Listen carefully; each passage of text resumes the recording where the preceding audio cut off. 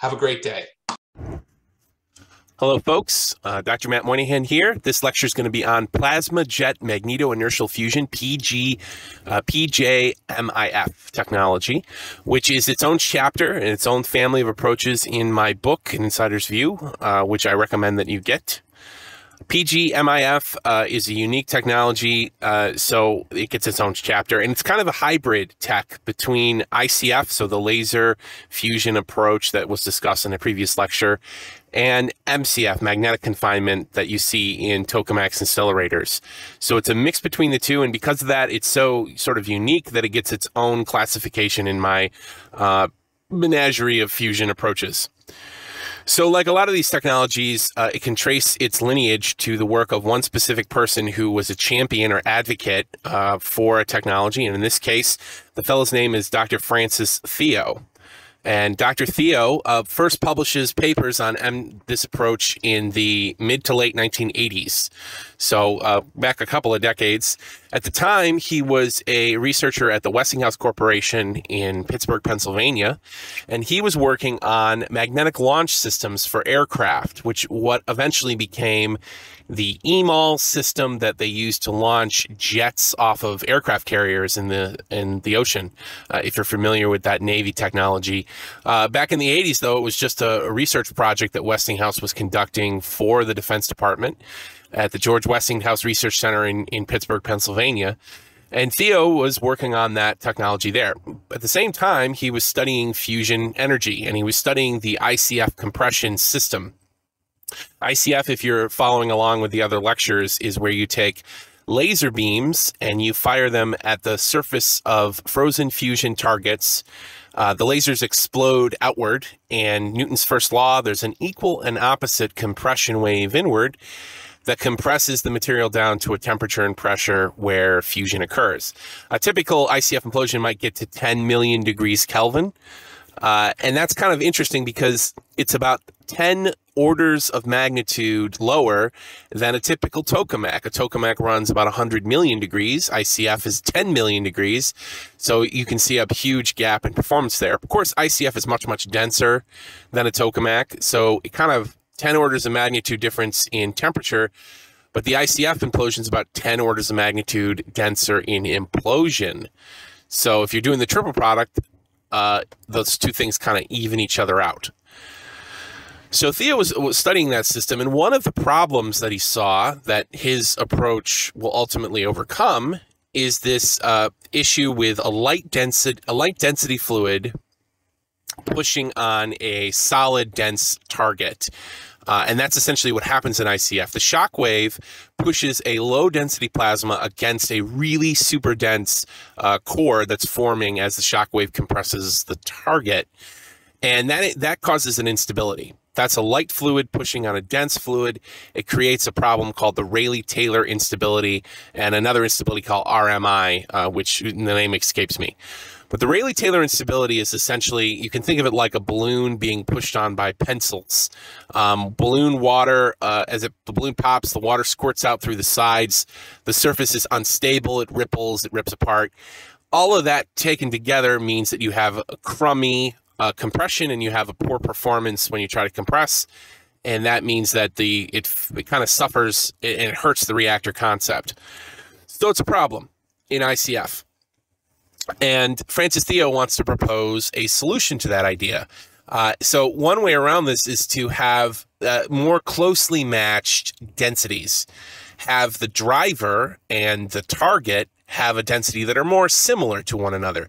That means that you will avoid this Rayleigh-Taylor instability issue coming up. And so his proposal is to use plasma jets. A plasma jet is essentially a plasma cannon that makes a plume of particles, ions and electrons, and pushes it forward as a big blob into the center. This is also good because it reduces the number of steps in the compression process. In ICF, you got laser light becoming plasma, and then that plasma creating shock waves, which compresses other plasma. And and in science, every time you have an extra step in a process, you have more ways of screwing it up and you have more opportunities to drive inefficiencies in your process. So this plasma jet system is a plasma jet pushing on a plasma target in the center of a compression chamber. So that's essentially what he proposed in the 1980s. It went pretty much nowhere for about 15 years, and Thio moved on. He worked for a company, and then he was hired by the Department of Energy as a program manager, and he worked there for about 7 years as a program manager for DOE, which is a pretty prominent position in the United States. And from that perch, he could push alternative ideas for fusion and fund sort of experimental stuff. And he was part of the effort that funded, ultimately, the first PJMIF experiment at the Los Alamos National Laboratory. And then ultimately, he left the DOE and became the CEO of a company called HyperJet, which I'm going to talk about in a little bit. And then he was poached by China. Yeah. He was brought over to the China 2 years ago, so 2019 now. And now he's an American scholar, trained in nuclear fusion, trained in plasma physics, working for the Chinese. It's an example of China essentially poaching U.S. talent, and I think it's something that doesn't get enough attention in the U.S. Scientific community. But the federal government needs to pay attention. Francis Thio was a quality scientist who was essentially poached. So, as I said earlier, the idea didn't really go anywhere for about 15 years until the early 2000s, when it was picked up by a Los Alamos researcher named Scott Hsu. Now, today Scott Hsu is widely known because he's a program manager at ARPA-E, and he's become a national figure in the fusion research development community because he can fund alternative concepts and is a champion for a variety of innovative fusion concepts for the United States through ARPA-E and his roles there. But at the time, he was just starting out as a staff scientist at Los Alamos. He had just come off a postdoc under Sam Cohen at Princeton University, and he was looking for a fusion project that he could sink his teeth to and make his mark.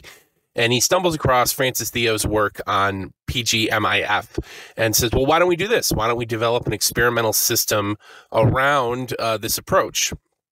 Now, I said earlier, I was talking about the differences between ICF and tokamaks. And ICF is extremely dense but low temperature, and tokamaks are the reverse. They're extremely high temperature but very low density. So PJMIF could be a way to study the middle ground, halfway between both extreme conditions.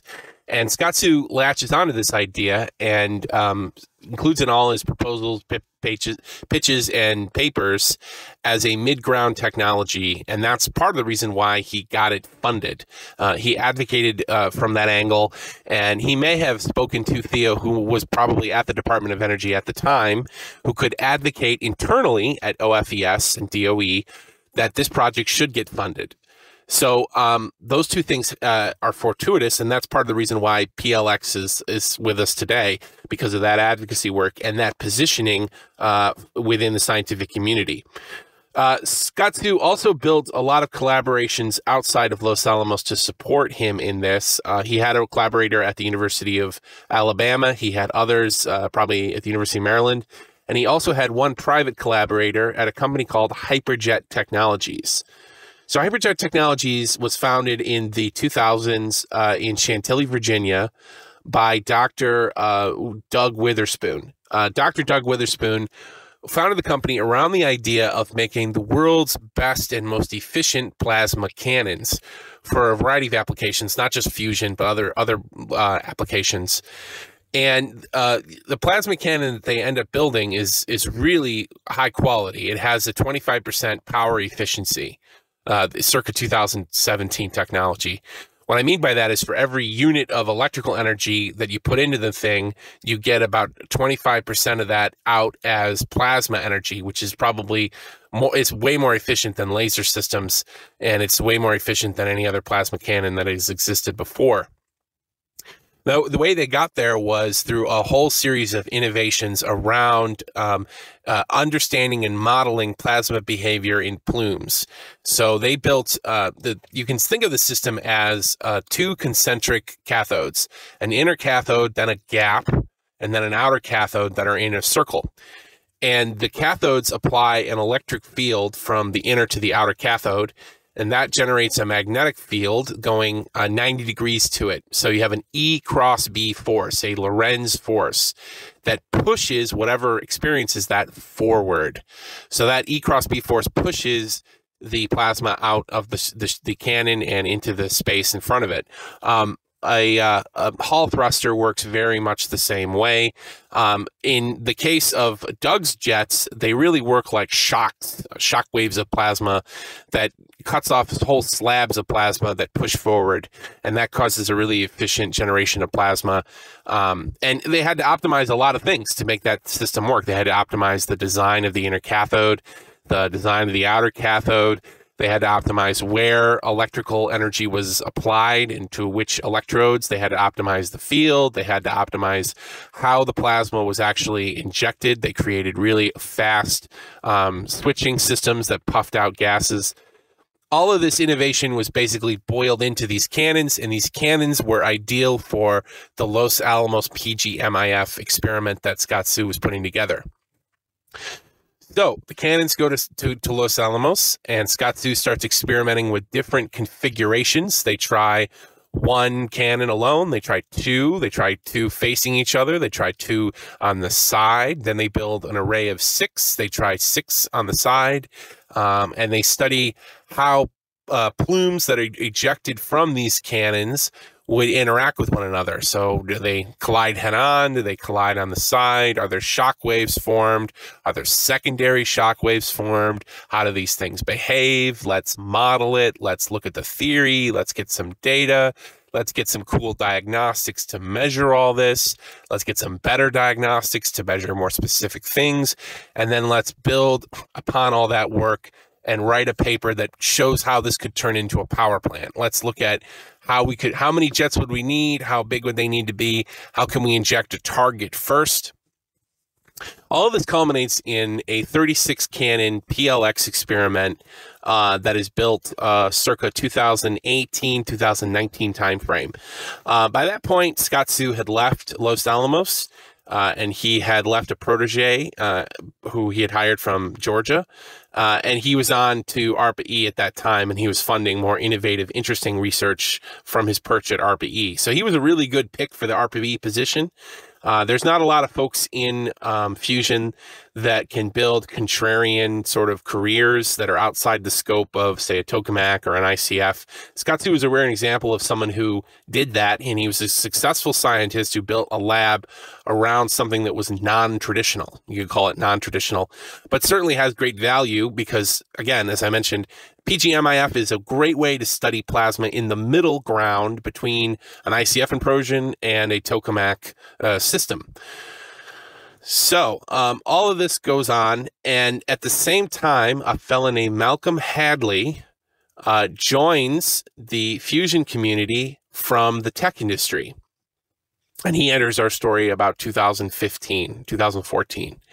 Malcomb was an employee at Google, and then he was the 3rd or 4th employee at a company called Asana, which is now well known in the software world for making some of the best project management and collaboration tools for software developers in the market. Asana was founded, by the way, by Dustin Moskovitz, who is now a billionaire. He was one of the founders of Facebook, and he's in the Facebook movie, The Social Network, if you check it out. So Dustin Moskovitz and Malcomb Hadley found Asana. They grow it, they sell it. Malcomb makes his millions in that space.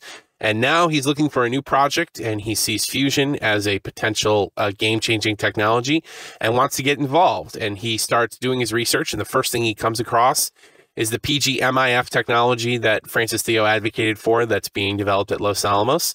And he wants to see if it's possible to take that tech and move it into the commercial space. I mean, what could we do if we put a little venture capital into this? Could we get something of value, or could we get something as great as a nuclear fusion reactor? So he starts traveling around, and he goes to ICF facilities like National Ignition Facility and the LLE Omega system in Rochester. and he travels to Los Alamos, and he travels to HyperJet Technologies in Chantilly, Virginia. And he ends up giving some money into HyperJet and becomes a board member and advises the company as they build out these 36 cannons and try to find other commercial applications for these plasma jets. And he founds a company called Strong Atomics, which is the first venture capital firm dedicated specifically to fusion energy specifically. He hires a guy named Will Regan, who was working at Google and had worked at ARPA-E in the past and was a big enthusiastic person for fusion, who was advocating for fusion inside the Google universe. And so Will was moonlighting at Strong Atomics and working full-time at Google, and now he's working at Google X, or the Moonshot division of Alphabet. In any case, this is where PJMIF sort of stands right now in 2000. I don't have any other updates from that point forward. HyperJet Technologies changed names, and they became a company called Nearstar Incorporated. And now Doug Witherspoon is interested in applying the same technology to fusion rockets. Where does PJMIF stand right now? Well, actually, I'm not the best person to talk to about that. If I were someone seeking more information on this, I would reach out to Scott Sue or his protege at Los Alamos. You could also discuss it with Glen Wurden, who is known, he's a senior scientist at Los Alamos and has a reputation inside the fusion community for being exceedingly rigorous. Glen Wurden is a guy who finds problems in almost every single approach to fusion that you can throw at him. He's exceedingly exacting, and I absolutely love the guy. He applies the most extreme rigor to any single theoretical approach. And so if you want to learn more about PJMIF, I recommend you check it out. There are some downsides to this as a reactor concept. So one obvious one is, so you inject a target in the center, a plasma target. That's essentially, you can imagine like a cloud of plasma. Now, a cloud of plasma doesn't necessarily want to stay together automatically. It wants to fly apart because of those positive and negative repulsive forces. So one thing they'll do, one option is you can put a magnetic field on that target. So you can try to put create a little self-structure there that will keep the plasma kind of more or less together longer so that you can do the compression piece.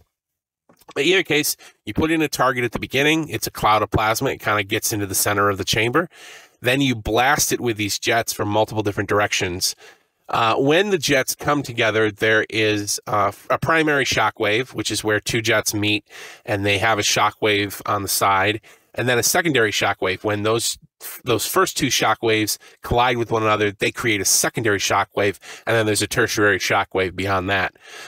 In the center, though, there's sort of a line of uniform compression that forms, a surface of uniform compression that's created by all these jets kind of merging together. That squeeze is the central target, and the hope is that it gets to temperatures and densities where plasma fusion can occur. Now, it was sold as a mid-tier temperature and a mid-tier density, so about 50 million degrees Kelvin, halfway between ICF on one side and tokamaks on the other side, and then it gets sort of a mid-tier density in the center, and it sort of avoids the Rayleigh-Taylor instabilities. But there are problems with that. For one thing, as soon as the shot is done, you've got a chamber that's full of hazy plasma that's kind of gone everywhere. And to reset the thing for another shot, you've got to pump out the entire chamber again and basically clear away all the rubble from the first shot to then fire off the second shot. That's going to take a while. Hours and hours of time is a good rule of thumb for that sort of thing. At the same time, it's not clear how you would recover energy from this system. An ICF approach like this, you're going to have fluid coolant in the walls of some kind, or some sort of absorbent, like a fly or flibby kind of molten salt deal, where the neutrons that are coming off the center is going to go into that and heat that up. And so you'd pump that through a primary loop, and that would go to a steam generator or heat exchanger, which would go to a secondary loop, which would then generate steam, turn turbines, and generate electricity. So a thermal blanket is one way to do it, but it's not clear, how much room you have in the thing because you got all these plasma cannons that are occupying plenty of room around the walls, and you've got to pump fluid between all the plasma cannons. So that's a basic rundown on what the reactor would look like from a reactor point of view at this time. And if you want more details, again, reach out to Glen, Wurden, Scott Sue, and the folks at HyperJet Technologies to get more updated information on the situation.